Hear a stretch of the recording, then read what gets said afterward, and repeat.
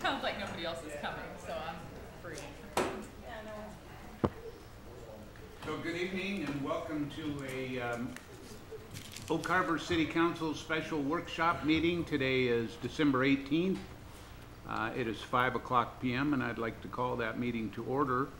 I think we have our council here that is planning to attend. I know that we've heard from Joel, Jim, and Rick that they will not be here. So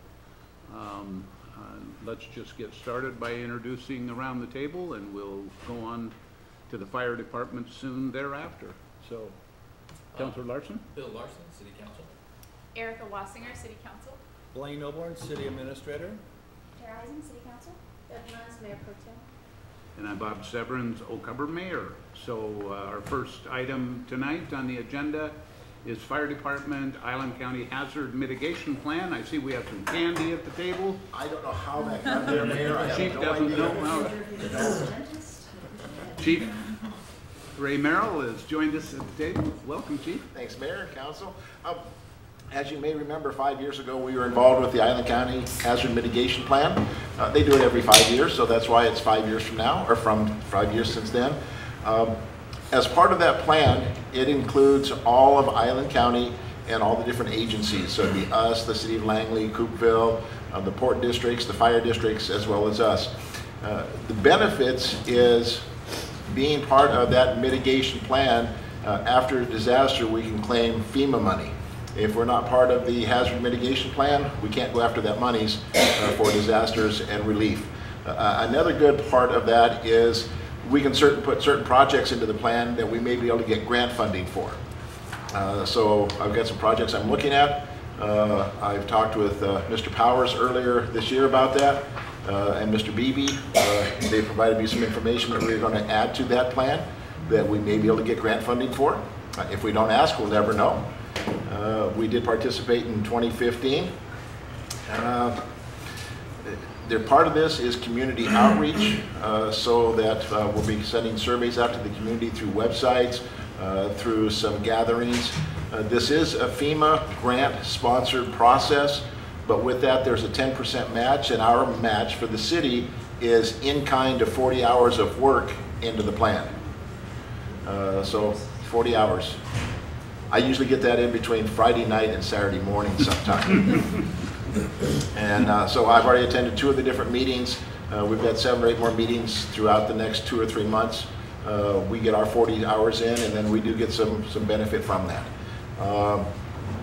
We have to look at the different hazards that could possibly hit Whidbey Island, whether they be natural or man-made disasters.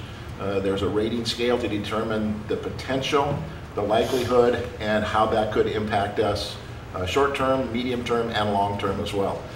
So there's a lot that goes into this mitigation plan. They also include part of our CEMP into that plan. So that's kind of where we're going in the next few months. Why you need to know is because sometime between February, March, or April, I'll probably be coming back with a resolution to be part of that, just so that you're aware of what's happening. And I'd be happy to answer any questions you may have. Any questions? Mayor Pro Tem. Thank you, Mayor. In my mind, it's related, but it might not be. When there is a crisis or something, the council's supposed to go to the fire station. We get a clipboard, tells us what we're supposed to do and stuff. Will you encompass the what happens with this also with that, and do like a review possibly this next year with council? What we have in the works right now is next month at the workshop. I'm going to be doing a training session on the CEMP and what your responsibilities are going to do. And then not too long after that, we're going to hold a drill that you guys are going to participate in and find out what it's all about. I'm smiling right now, you can tell. Yeah. All right. So that is in the works, and how all these mold together, especially if we have to declare a disaster of some sort. So that's what we're working towards. Okay, thank you very much, Chief. Appreciate it. Anyone else? Okay. That's all I got then. Thank you. We're ahead of schedule. I could talk a lot more about something else. That's all right. Thanks, Chief. So we'll invite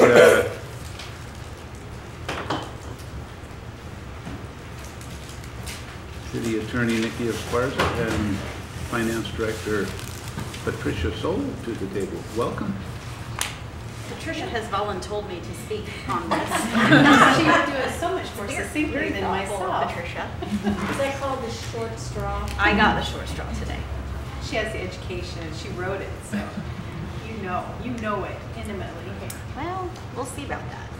So, when we were looking at whether or not we needed to make changes to our B&O tax code based on the requirements that cities who impose B&O taxes make changes by January of this next year, we discovered a couple of things. First of all, the city doesn't impose a B&O tax, and so we are not required to make any of the changes that other jurisdictions are required to make. However, when we were looking at the code that talks about B&O taxes, what came to light is that we have a real mess in 370 and 371. 370 and 371 reference utility or B&O taxes, but really what they're talking about is utility taxes. And they bring in utility taxes, they bring in licensing requirements, and it's just a mess. So 370 was the original utility tax code. It was passed in 1987 initially, and it set tax rates at 3%. Over the years, we added in more utilities and we changed the tax rates. And in '99, there were some changes made that increased rates but had sunset dates. So instead of cleaning up the code in 370 when those sunset dates, after those sunset dates had passed, the council at that time reimposed the new taxes under 371. So we have two tax codes that are referencing the same utility rates, or the same utilities, but one of them shows a 7% and one of them shows a 6.25%, and it's just a mess. Clearly, the 7% rates, they've already sunset, but if you were reading the code, you wouldn't know that, right? So we decided that we needed to make some changes. And so what we've done is we've drafted an ordinance that doesn't change any of the rates, of course, but merges 370 and 371 and eliminates the confusion that would obviously come if you're reading the code and saying, well, I see 7% here and I see 6.25 here, what's the correct rate? So we've drafted an ordinance that combines the two chapters. Essentially, we're just going to eliminate 370 and call it 371. It puts some of the procedures from 371, merges that with some of the rates in 370, or some of the language in 370, cleans up the language a bit to try and make sure that we are consistent with the model business license ordinance that we passed in the last year that the state's requiring.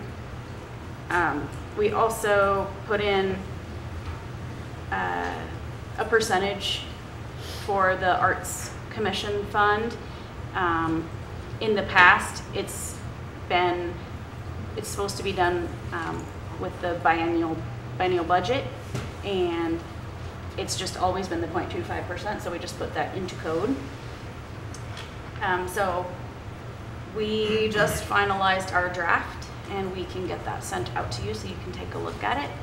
But this you will see at a soon future council meeting. I'm not sure which one, but hopefully it'll provide for some clarity that certainly is lacking if you're looking at the two codes together. And I created definitions that were consistent with what we were taxing off of, the gas utilities, electric utilities, all of that is in there now.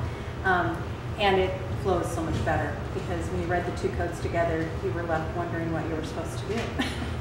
And so we past practice was 6.25 for the different utilities. 6% was for 6% is actually the statutory maximum for electric, phone, and gas and steam. But the solid waste, wastewater, and water all get 6.25 that goes into the general fund as utility tax. And then of that total, 0.25 is moved into the arts fund.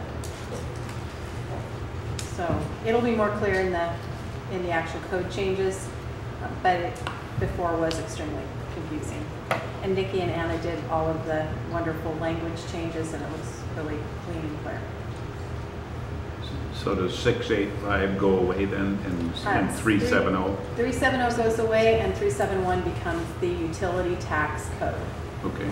And it was originally called Business and Occupation Tax Code, which that wasn't accurate at all. It's not a B&O tax. And you will be sending that to us in advance? We'll be sending it to you via email.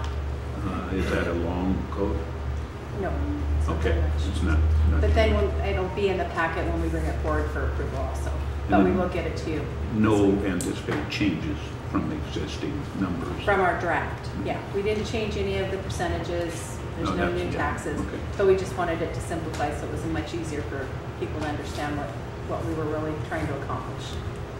It's only a 9-page ordinance, so it's not a huge one. Yeah. So it's really only housekeeping. It is definitely housekeeping.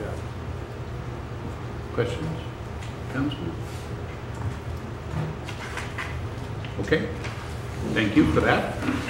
We will move on to Legal Department graffiti cleanup ordinance. And since Kevin is the one that came up with this, he needs to draw the short straw for this.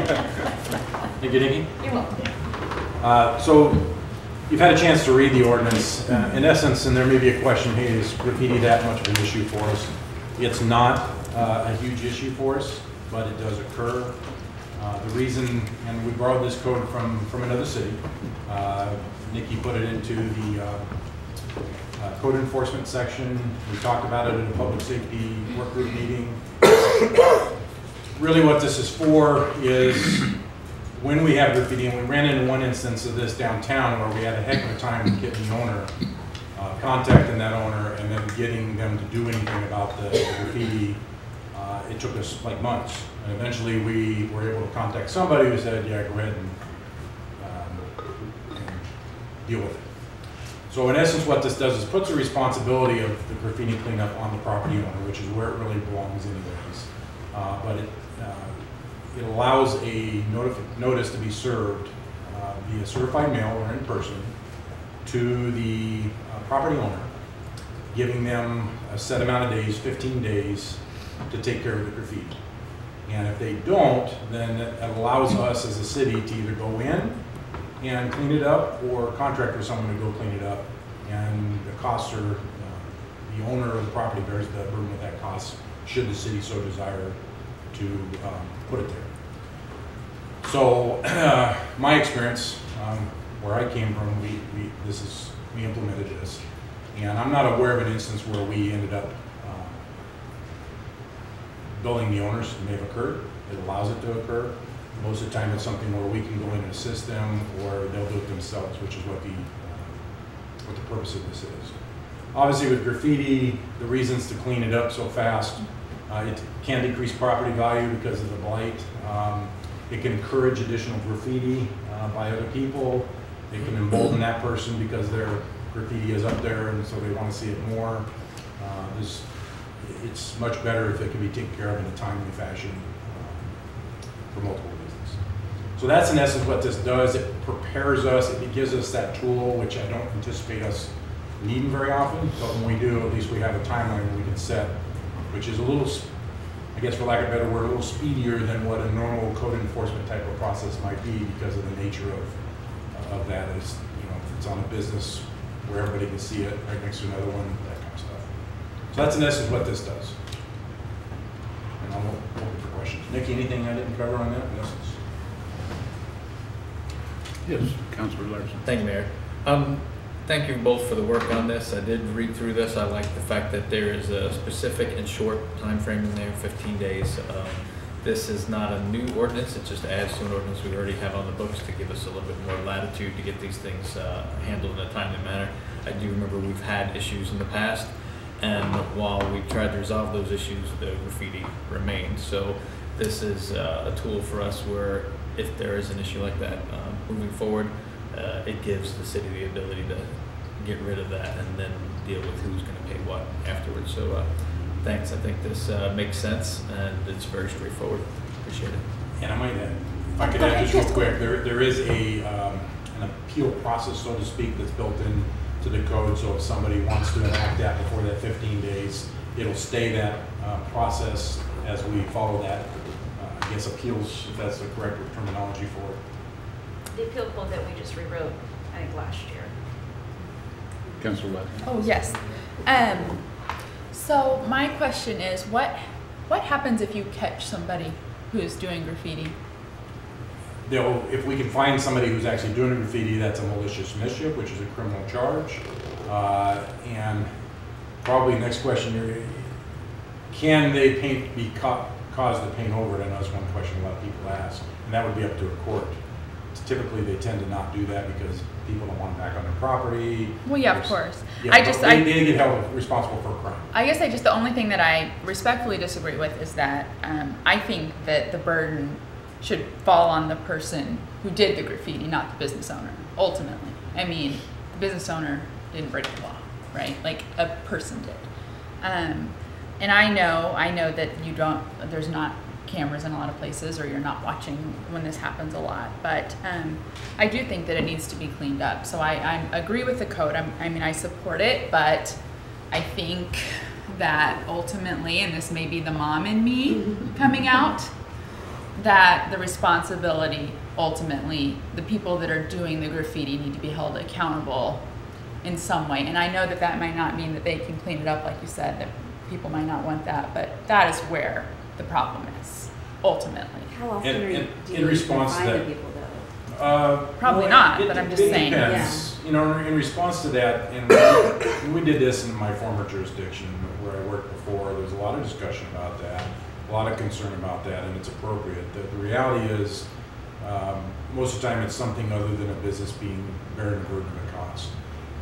But the other piece of that is if I find somebody doing graffiti on your business and I can prove they did it, we can ask the judge to implement a restitution for that person with dollar amount. The judge could also be asked to, as part of that sentence, have that person go and do the paint over of that. There are some labor issues, L&I issues, things like that come into play, especially when you're talking minors, which are the majority of these types of offenders, because of their youth. You know, we used to, a long time ago where I worked before, take some minors out to do that. It stopped because of some liability concerns with judges. But nothing says that we can't ask the judge, and we always do ask for restitution. That's what part of the prosecution is. Nothing says you can't ask for them to be part of the cleanup too. So that is a possibility through the criminal court system rather than through the ordinance. Thank you. That's all I have. Councilor Eisen. Thank you, Mayor. I was surprised going through this that it doesn't appear that graffiti was even it wasn't defined as a nuisance at all. Like, you didn't change it, you added it, right? I would argue, though, that graffiti is inherently a nuisance and it could have fallen under the code. Sure. The difference here is adding the summary abatement process. Gotcha.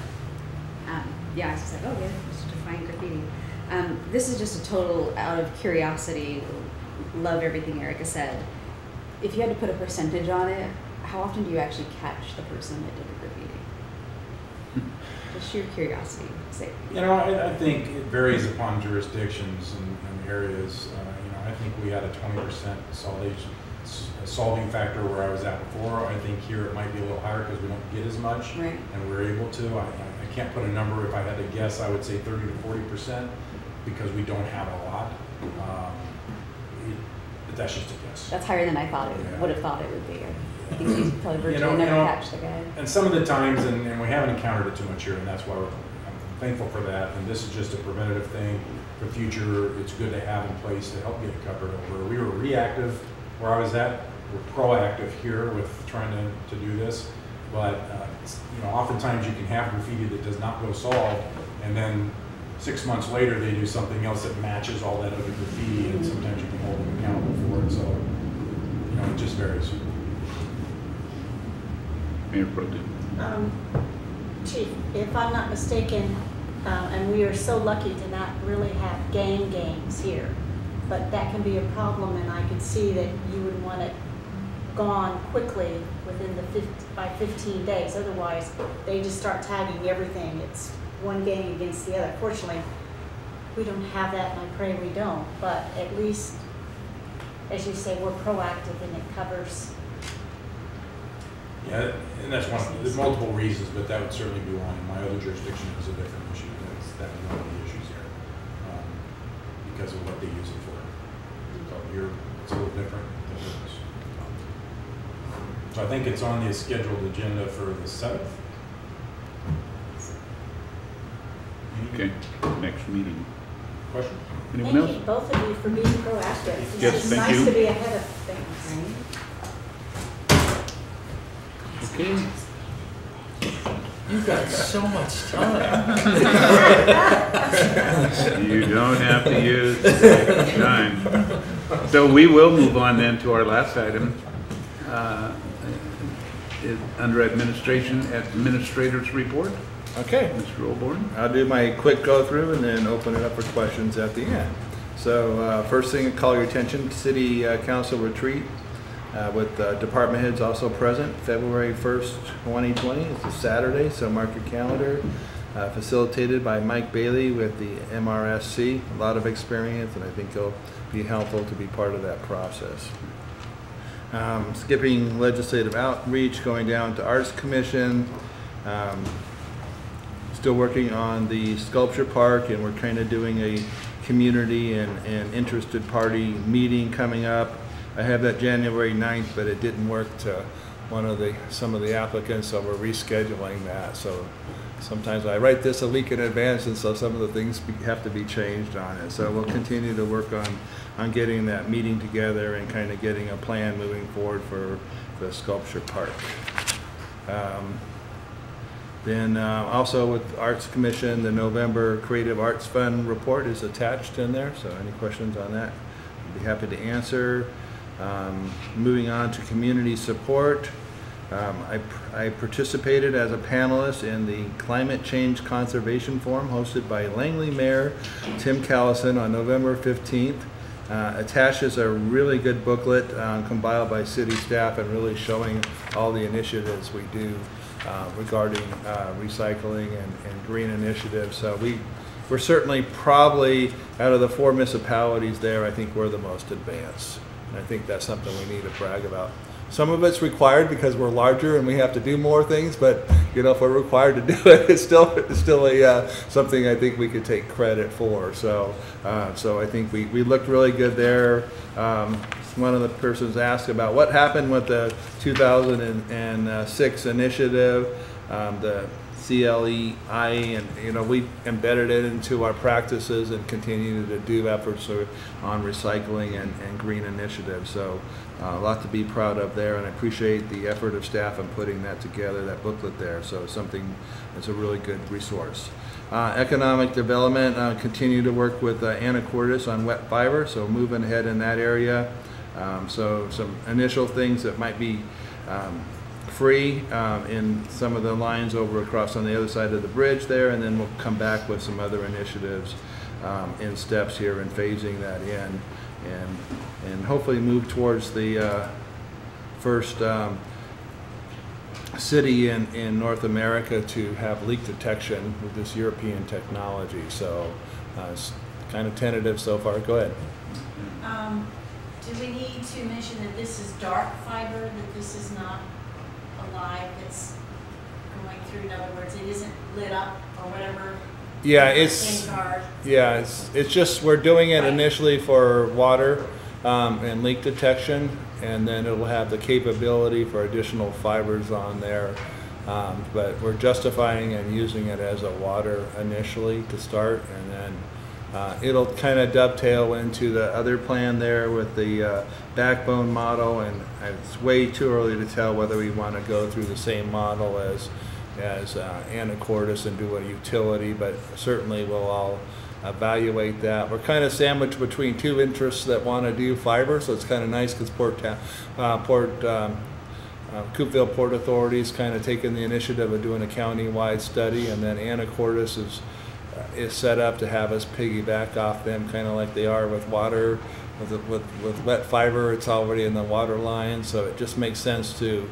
Our water line's larger in that same area on the other island, Fidego Island, so it makes sense to put it into our line as opposed to theirs. So there's some benefit with that, and then by doing that, it really brings down the cost with them paying most of the cost for it on that. And then we'll obviously have to bear the cost for going from Deception Pass to Altfield Road tank first, and then a lot of other complications beyond that. But the initial area with leak detection is simpler to deal with, but a lot of issues more to come on that issue. A comment, I've been in on a few of the discussions, the leak detection, they can tell if it was a car that went over the pipe within, what, 3 centimeters, I think? Or if a dog. I mean, it is just amazing, and it saves a ton of time. Is it about, it's just an amazing thing. Yeah. We have so much that isn't populated, but the line is going through, instead of wait till the water spot comes up or something like that, or we see our meter run around too much. I just think it's incredible to be able to cover all of that. So I think it's very exciting. Yeah. Moving on, Whidbey Island Marathon 2020. I am working with the race director and working with the Navy on trying to get the race to go through the seaplane base. And so that has some advantages of taking hills out, and utilizing a beautiful scenery there. So more to come on that issue, and working with the staff over there and trying to come up upon a agreed upon route and procedures. And then kind of the call attention to is the marathon will be the first large event to be held at Windjammer Park. So really excited about that. So moving on to citizen comments. City Council has been receiving postcards from the mailers sponsored by the Washington Realtors Association.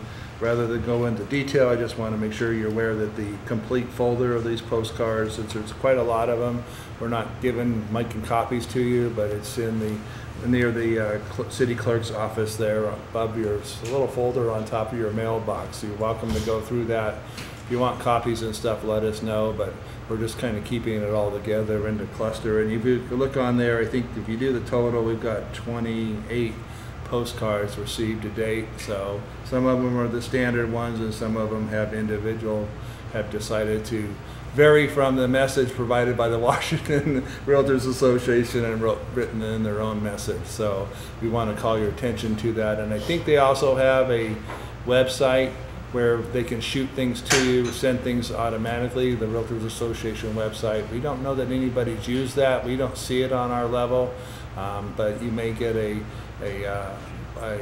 email, kind of a draft email. If they want to support this, they push a button and it'll go to all of you guys will receive.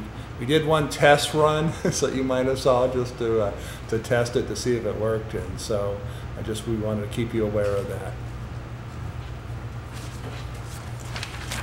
Moving on to development of services, some upcoming developments that have the clearing going on right now and then are close to getting their civil plans.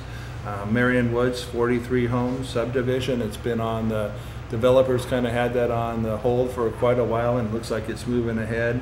The Hillside Scenic Heights, that was approved, 11 lots close to moving ahead, and then the Terrace apartment complex, 60-unit apartment complex. So we got some good progress there and projects that are coming online. So moving on to Marina, working on restarting the salmon recovery program. So that's been kind of since 2012 we haven't been doing it, but the Marina's motivated. The mayor's helping out with some fundraising for equipment there to get that program restarted again. So moving on, fire department has their new command unit they're very proud of, and it's functional now, right? So good progress there. In human resources, new position, the public information officer was created, and this is a reclassification of the assistant to the mayor's position. So that's something we're trying to squeeze it out. Trying to get a new position was really difficult, but trying to reclassify it out of an existing position is a good way to get that effort moving forward. So then the next one on the next page there, continuing with human resources.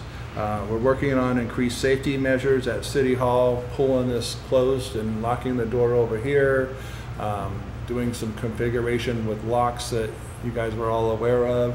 And then also doing some measures with the restrooms here.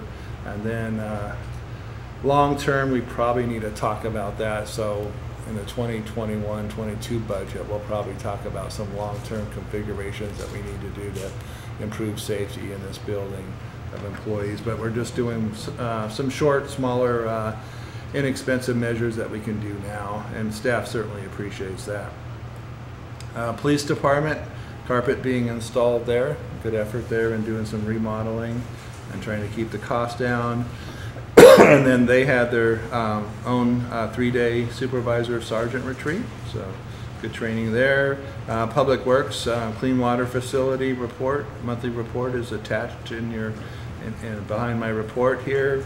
Navy negotiations, the last comment we have with them, they're going to submit a counter offer to us sometime in January. So wait to hear from them. They've been doing doing a lot of vetting of our current report, asking additional questions that we continue to provide them, and then they've been committed. They kind of pushed back the date a little longer, so this is the latest date, so we may get it or they may push it back, but I'm just giving you the latest information. The Harbor Heights Regional Park purchase, we're doing some environmental and surveying the last things that need to be done as part of our due diligence, and we're on target for mid-January 2020 closing. So once we get that, then you'll see a lot of activity on that. We've already talked about that for the comp plan, for the zoning change, and so a number of things will be on that. Designation of the park and a lot of initiatives there, and then trying to spend the $350,000 youth athletic field grant that we have. We're not using it in the purchase price, but I think we have a few years to do that in our first phase, and so staff's got a good initial plan, and we'll get more on that. So, and then down to senior services, their new sign is up and being very effective and really promoting events and getting people in the door. So it's just been a highly successful thing there with putting that sign up. And then along with that sign was the rebranding. So they have a target of January 2nd, 2020 to become the center, Oak Harbor activities and resources for 50 plus, or short, the center. So any questions?